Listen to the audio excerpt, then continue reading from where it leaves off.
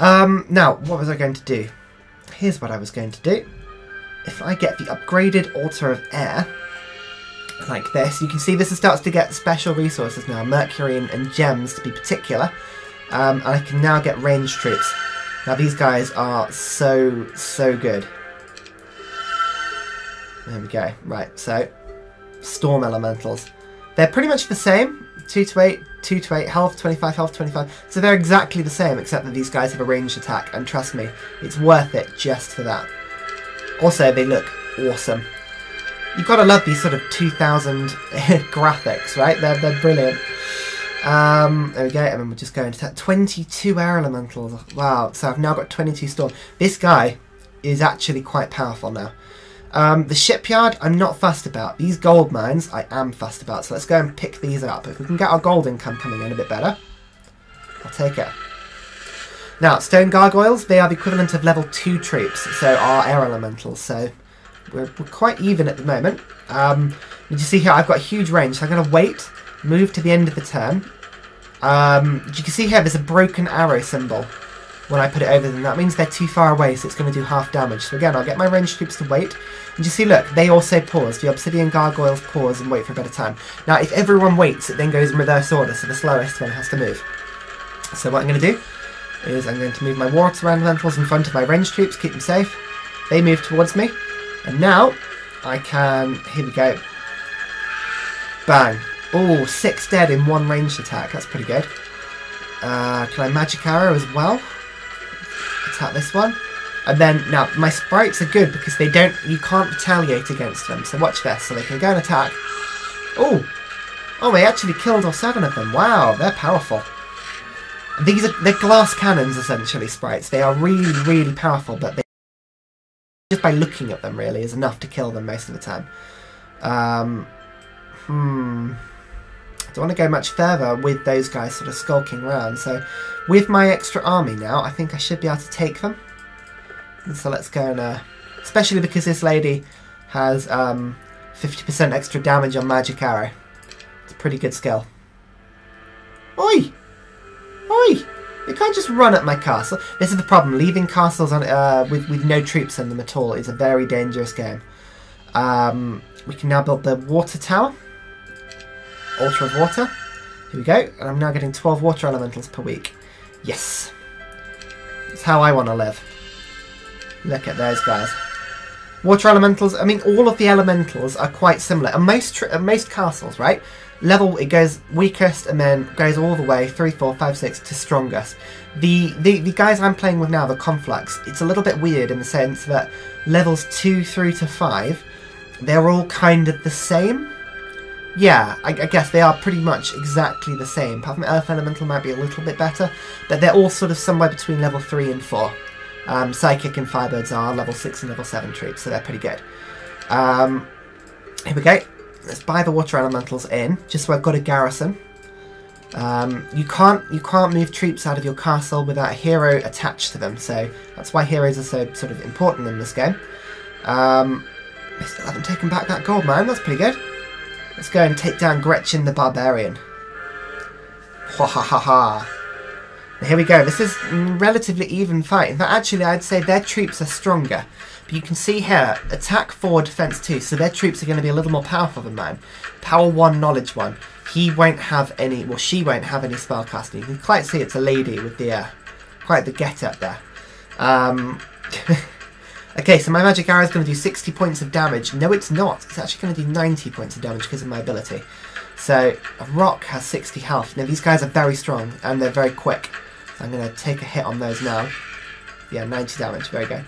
Right, we'll wait with these troops. Wait again. Move you in front like I did before.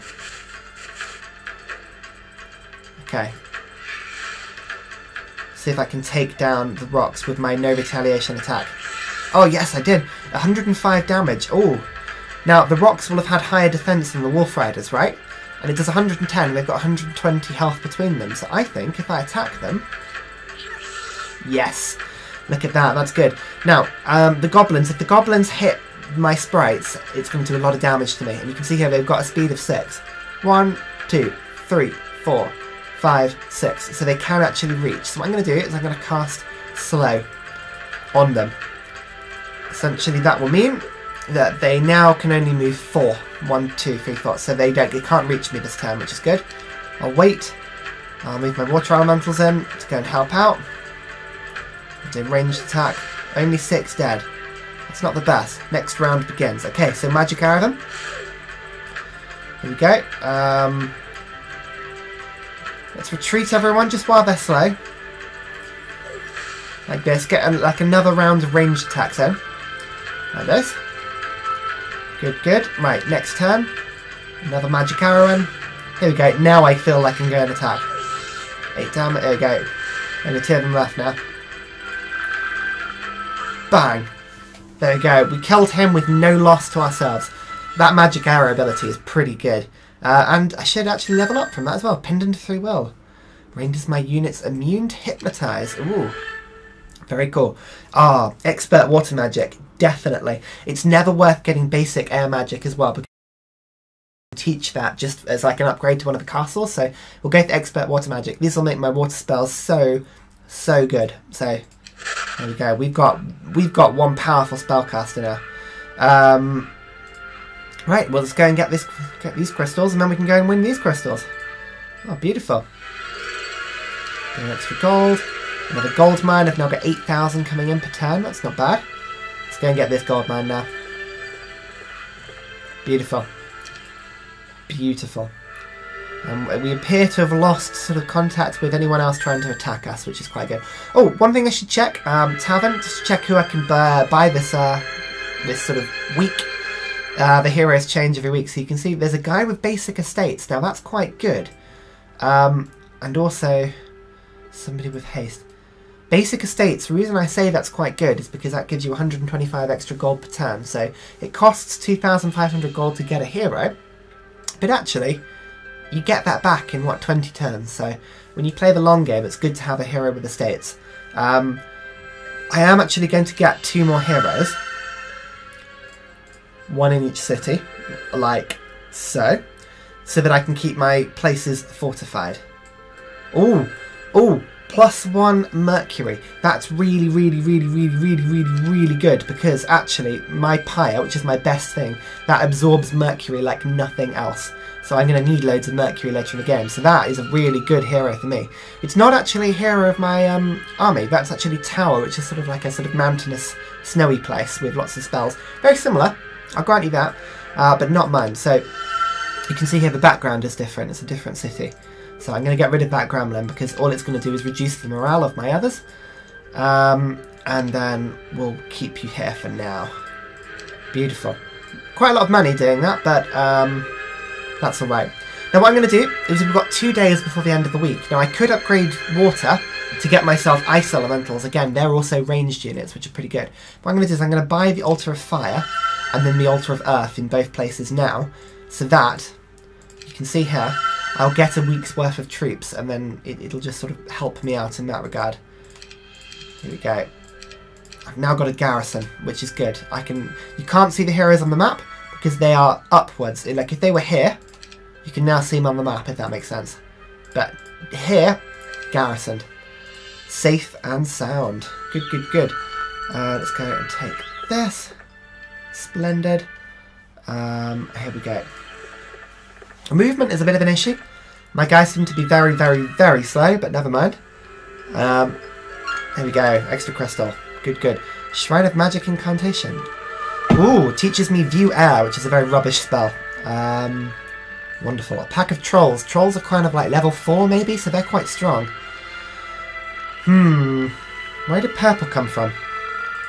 Up here somewhere, right? Oh, a hill thought. That's why. It's a very... Sorry. Let me just have some water. I'm very sorry.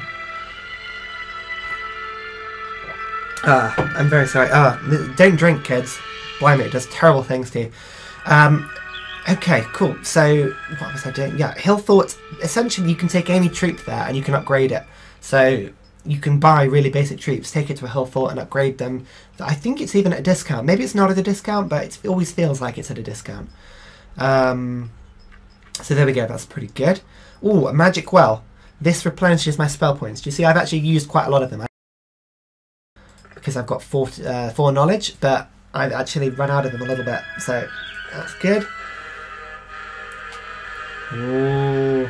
So 25 nomads. I think there's equivalent of like level 2 troops. You can see here, 2 to 6 damage, 30 health. They're quite comparable to my elementals, actually, to be fair. So there we go. Right, what are we going to do? A disrupting ray. What does that do? It reduces an army's defensive strength. You can see here, defense 8. So actually, if my Pexes attack with only 2, they're going to do not that much damage. But magic arrow for now. Oh, I killed one whole one. Fantastic. Right. The thing is, there's a double-sized troop, so I think if I stick my water elementals in here, I sort of start blocking the map up. There we go. Ooh, 4 damage, that's not bad. So I waited until the end of the go, so I'm going to fly in, attack. Okay, so it did 4 damage. Now I get to move again in the next round. So we will fly back over here. We will do a slow. Slow them down, there we go, and we can get another ranged attack in. 5. 1, 2, 3, 4, 5. So they can't reach me here. That's good. Move the water elementals away a bit. Here we go. New turn. Wait. Lightning. Now we're going to go and attack. Oh, that was a bad move, actually. Oh, did you see? So he attacked and then retaliated and killed one of mine. Exactly. That's unfortunate.